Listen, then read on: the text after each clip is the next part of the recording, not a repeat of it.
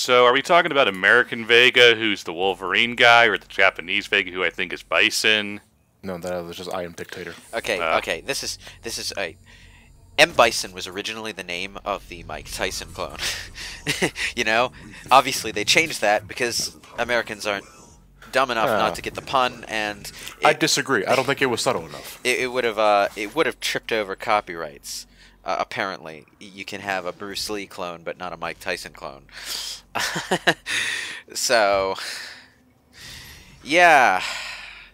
So M. Bison was Balrog. Balrog was the guy that we know as Bison, and which one was Vega?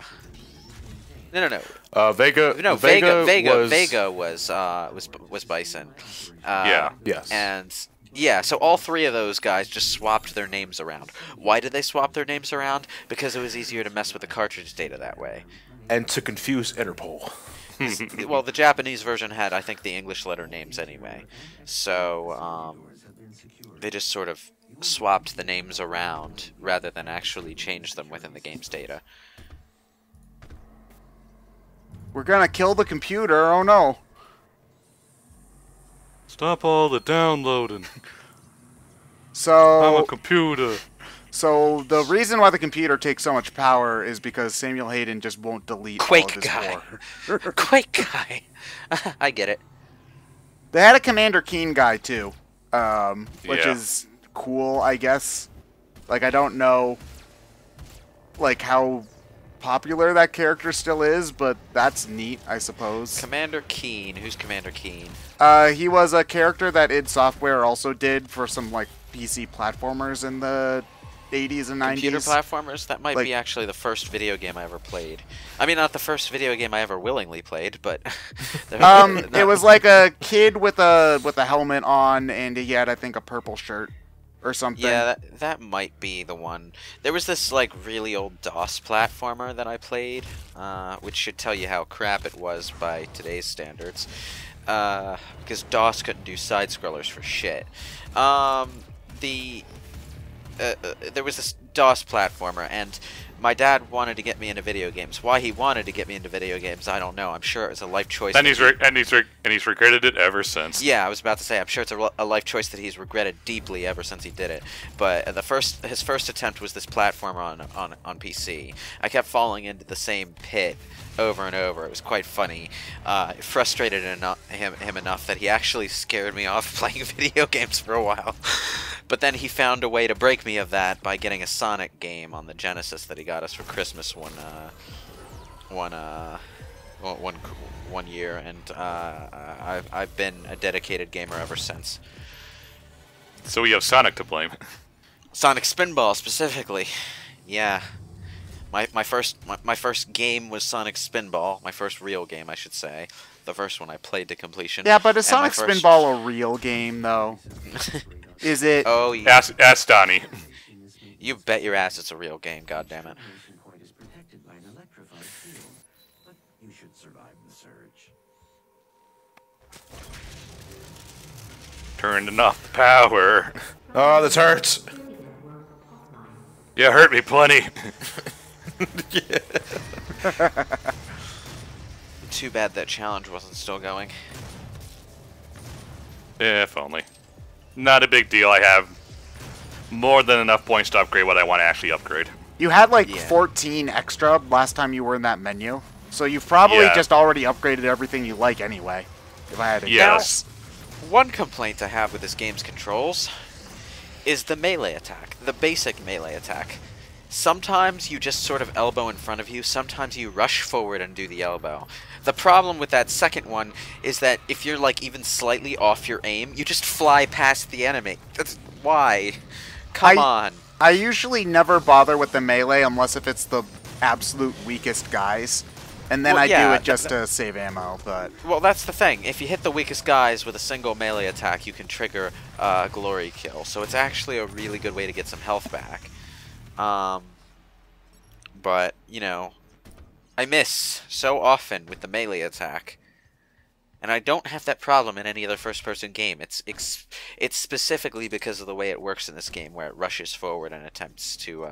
because I guess they didn't want you to feel like you have to rub yourself up against the enemy to do melee attacks, which is admittedly a problem with melee attacks in first person. But they overcompensated. Maybe it's easier with a mouse. Maybe you can be more precise with a mouse. As far as the melee goes, I know you can with your gun, but that's a different kettle of fish. Wow, you're so invulnerable from these demons you don't have to fight anymore. No, they'll pop up right about now. Systems are now vulnerable. I recommend destroying my coolant system first. This is really goddamn creepy, like having this guy explain how you're supposed to kill him. Like, I mean, I know My he's a operating robot. systems are now vulnerable. Don't you wish you had this invulnerability power-up I just picked up? I know, right? Just use your BFG. They have like 3 Nope. extra. Nope, the challenge was to use a chainsaw on one of those guys. Oh, okay. Well, now use your BFG because there are like 2 extra ammo for it here. I know. I should, but I'm not going to. Ah, damn it. Oop. Yeah, see? Exactly. Now Now you I'm use using the BFG. One good thing about the challenges in this game is that when you die, you still keep your progress towards them. So if you Yeah. want to cheese it, you can just keep on dying on Reload. purpose and reload for like the ones where it's like, okay, it will work for rune and weapon mod challenges too. So if you want to grind for them, you can do it that way without having to like start a mission all over, which I do appreciate because it doesn't make you feel like you lost all of your progress when you died, which is good in my opinion. Ammo. Yes. Should you find yourself on a level 3 demon contamination event, it is important. What would you call this, person? This is only level 2. Oh yeah. Oh, so yeah. So we don't need to panic yet. Just slight panic, not full panic. So one of the lore implications for this, well, not implications, it's just written right down. In one of the lore data logs, they talk about, like, if there's a tier 3 demon contamination, before running away, first you need to make sure that you turn all of you save your work and turn all of the equipment off. And if you can't find a way out, then you need to give yourself up willingly so the demons won't wreck the place as much, because you can be just as useful in death as you can be in life. That's literally what the thing says. So yeah, they're evil. This company's evil. Should you find yourself on a level 3 demon contamination event, I mean, they're not entirely wrong either. I mean, granted, because I did look back up the lore data logs since we started, and they do say that Argent energy is right now the #1 source of energy on the world. So turning off the tower actually did probably screw over several million people on planet Earth. So we didn't really think about that when we ripped it out. Oops. So it's not like Doom Guy's a perfect being either, but still though, it's like, yeah, these guys are, it's not so ambiguous as like you might think if you actually read all the data logs and stuff like that. They're pretty awful. But all in the name of progress. weaponizing demons for a brighter tomorrow. Okay, man, whatever. That is probably intentionally the funniest line in the game. Oh, I mean, red's a bright color, so having blood all over the place, I suppose. But no, actually, no, you're right. It does kind of become a dark. What even is that you're trying to? I was trying to see if I could pick it up. Yeah, but I didn't even know what kind of pickup that was. Some kind of ammo. Okay. Nothing too important. Punch. Ow, my spleen. Ow, you're everything. Yeah, that guy probably didn't even have a spleen anymore. Yeah, you guys appendicitis out earlier. What does the UAC need with all these chainsaws? Why is the chainsaw embedded in the metal? Who was trying to cut metal with a chainsaw? And where can I get that chainsaw? It would have been really helpful in Resident Evil 7. Well, it's stuck in the metal, so if you can pull it out, it's all yours. And thus, you became the King of England, pulling the chainsaw from the metal. Redneck King Arthur is my favorite version of King. So what? But since Merlin's the magician and Red King Arthur, would he just be the one with an actual cabin?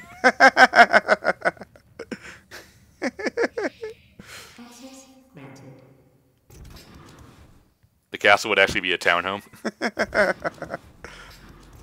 I think Merlin's hut should be like a trailer, probably.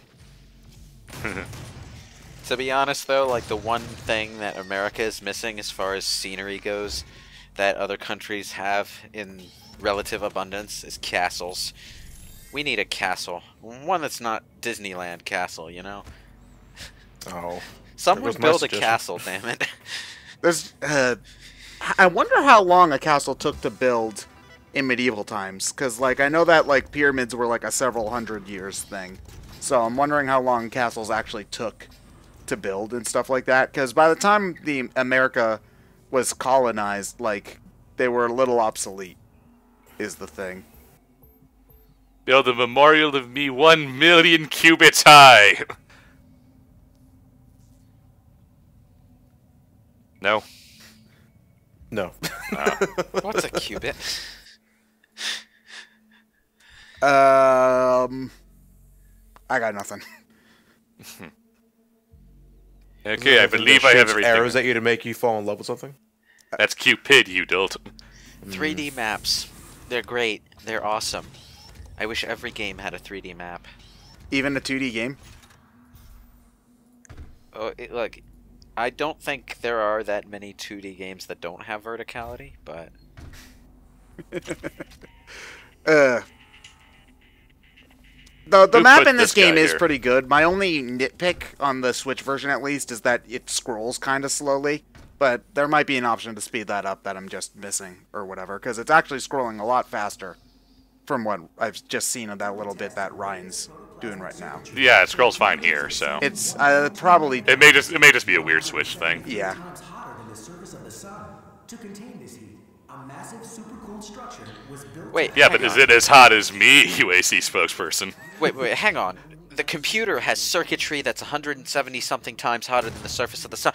Okay, that's not what a heat is the enemy of all computers. God damn it!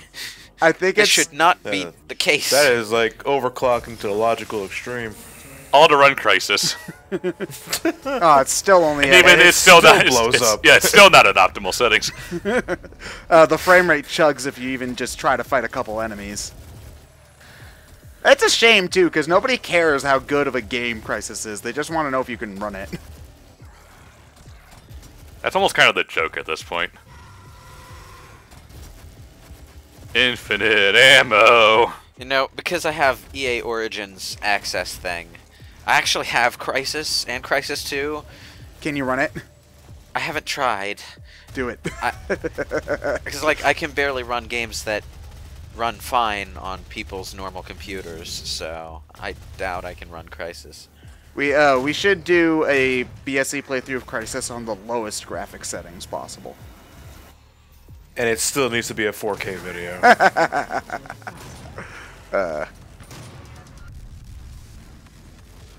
Yeah, this is a bit of a weird map room. Because you can just go and destroy all 4 coolant systems at the same time, and it really doesn't add any more enemies to the mix. Which is a weird thing. So I think it's actually more beneficial to just run to each one than actually fight the enemies first. Well, that's one thing about the enemies are probably just meant to be a nuisance. Yeah. Well, that's one thing about the game is that it becomes a lot less, not really linear, but there's less situations where you walk into a room, the doors close, and you have to kill all the enemies to get out as the game progresses. Like, there still are a couple of those, but it's much less common. Yeah. The game incentivizes you killing things through A, the fun of actually fighting, and B, the stuff that you get for killing them. The experience points and all that, yeah. Yeah, the experience points that heals the ammo. Oh, hello, green guy. I Oh, my grenade did that. I usually just try to kill everything anyway, because this game does not have What? any infinite What? spawning rooms. Which, That guy just popped out of existence. yeah, now he Okay. popped out of existence too, because you shot him. Zort. Oh, how lucky! Yep. More like I knew it was there, so. I always feel so stingy with that, with the BFG ammo, BFG because, ammo. I mean, obviously, if Each room has at least like one of them, yeah, so so you really should be using it. you're obviously intended to use it more than maybe you might think you need to. It's the Mega Elixir problem. Yeah. I mean, as long as you have, like, conservation, and a conservation element in your video game, you're always going to have people who will just not use stuff because you might need it later. It's never Even not when you going know to it's the happen. final boss. Yeah, it's never not going to happen. Because what if That there's a super is- boss, Ryan? Come on. That and there Yeah. is the inherent like pride element. Like there's this resource that's really limited. Let's see how far I can get without using it. You know. Yeah. I get that. I get that. I get that sense of accomplishment a lot from like survival horror games and whatnot. Games that are really heavy on resource conservation. I try to use as little of it as possible, and as a result, when I get to the lab at the end of the mansion, I have like 10 million grenade launcher ammo, and everything becomes a joke after that. Don't some of the And then the fun begins. Don't some of the Resident Evil games like count how many times you heal and stuff like that too on the Yes, pause they do. screen? Yeah. Yeah. They count how many times you do, and I think in like classic Resident Evil, your ranking is specifically hurt by using the first aid spray item. Like you can use as many herbs as you want, but the first aid spray is considered cheating, so it lowers your rank. Which is kind of mean, but In classic Resident Evil, do you still need to mix like 3 herbs to get them to do a full heal? Or 3 green herbs or 1 green herb and a red herb. Okay. You can now move to where my core is located to complete this process. I mean, Wow, you don't sir, have, you just punched me in the dick. Thank you. I mean, you don't have as Thank you, much. sir. may I have another, sir? You don't have as much health in classic Resident Evil though, so 2 green herbs really will patch you up quite a lot. So Okay. mostly you're going to be mixing herbs to save on inventory space more so than trying to heal yourself better. Okay. That makes sense. Because the only ones I've still played at this point is 4 and a little bit of Resident Evil Revelations. But I don't understand how anybody can play those games with a standard controller, so I gave up pretty early. I think the remake HD version is actually on PS3, so you can probably get your hands on that easily enough. Yeah, well, I think that the tank controls probably wouldn't bother me so much. Well, I mean, they might. I don't know. I've never played it, but I feel like the straight-up tank controls would probably actually might feel a little bit less awkward than the weird crap that they do with the over-the-shoulder stuff in Revelations. Trains! Well, I mean, it's the same control scheme that you're already used to from 4, so... Yeah, but I played But- 4 on the Wii, where I could aim. Yeah. You do have the option to turn off the tank control on the remake though. Cool. So, you know, whatever works. I recommend the tank controls first, because the game is balanced for them, but...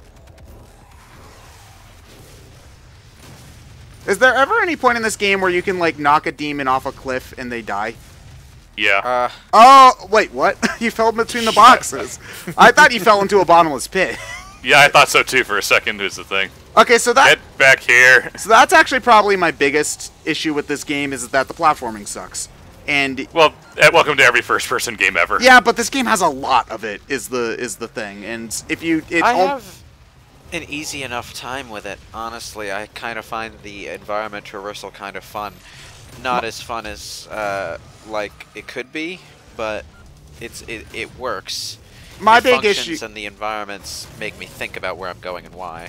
My big issue is that, like, you jump and you try to grab onto a ledge, and then sometimes you just won't grab onto the ledge for some reason. And almost I've every never time had that issue. I have that issue all the time. And almost every time you miss a jump, it's an instant death. And so you have to sit through the long ass loading screen of which is worse on the Switch version.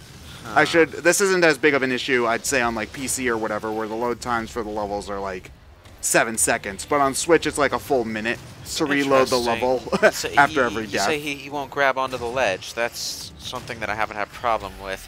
Is Yeah, that a same here. Switch thing? It might Tied to the be. frame rate? I don't know. But I you know, it might just be being bad. I don't know. But there were a lot of times where, like, you know, some ledges you just straight up cannot grab because the game isn't programmed to let you grab them. And usually those are a little bit more obvious, like, okay, that's going to lead to out of bounds. They won't let you grab on that.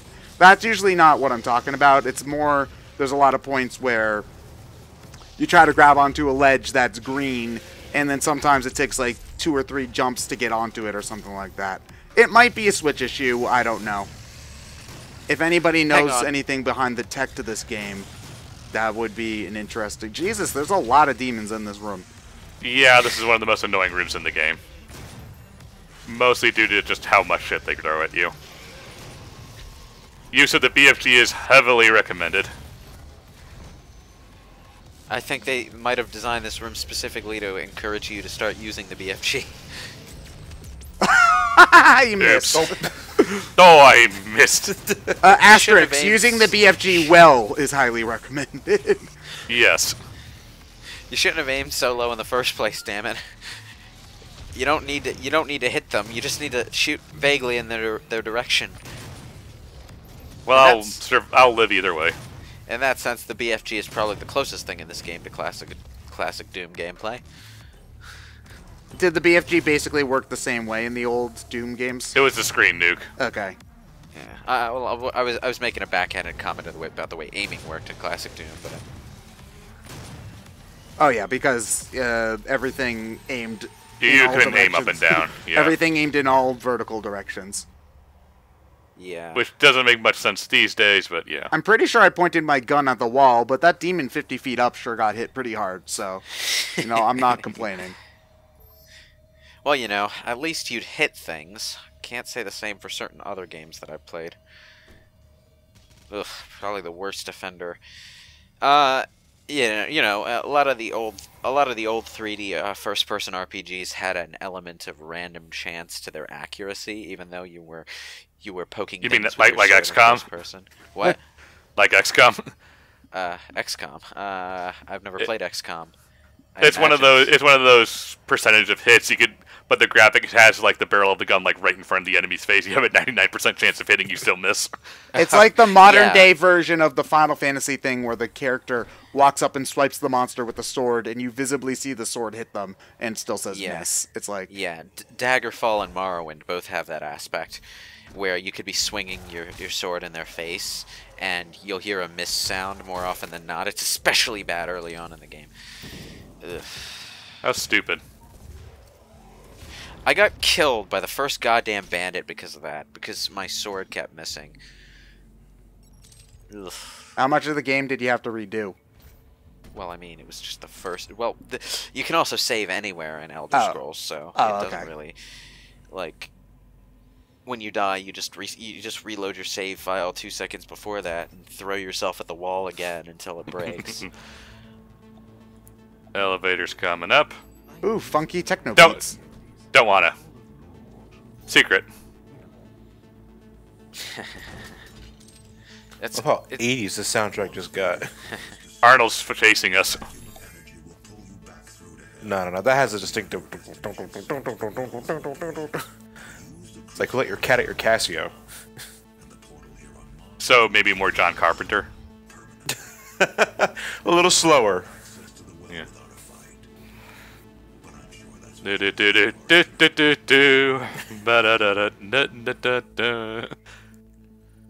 Freaking elevators, man. Yep, and that's the last Praetor token. I am now fully updated. Oh no, you can put in. You have 39 freaking weapon upgrade points, man. Use them. Gotta get the stuff off first. For God's sakes. It bothers me. It bothers me that you're not using your weapon upgrade. It's like once you have over 30, it's like okay, might as well at least use some of them. I'm saving them for next game. What? Man, Doom Guy knows cargo there's a next game. elevators in video games suck. I'm so tired of seeing them. Of course, that might be because they always just make me think of Devil May Cry 2 whenever I see them. And we'll get to that game soon. Don't worry. You've been saying that for 5 years. Well, they just released the new HD collection on PS4, so I have no excuse anymore. Ooh, it's a big brain.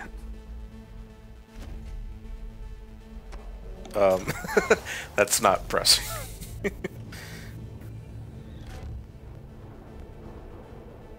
Everything's gonna go to shit. Man, how much porn does this guy have if he needs a computer this big to store all of it? It's all 4K, man. Oh, okay. 4K and 3D. So it has 3D. like maybe one movie on there. It was very expensive porn, Ted. Super expensive supercomputer backs up on a mini flash drive. Back Man, to you hell know, we go. Now that you say that, it sounds like fucking Sword Art Online. I'm not even kidding. That's basically what happens to Yui. This is like super advanced AI designed for monitoring the psyches of the players, and he backs it up on his frickin' nerve gear. Okay, sure. So if they can fit that computer on the freaking USB drive, that does prove that computer is basically just 98% porn and 1% anime.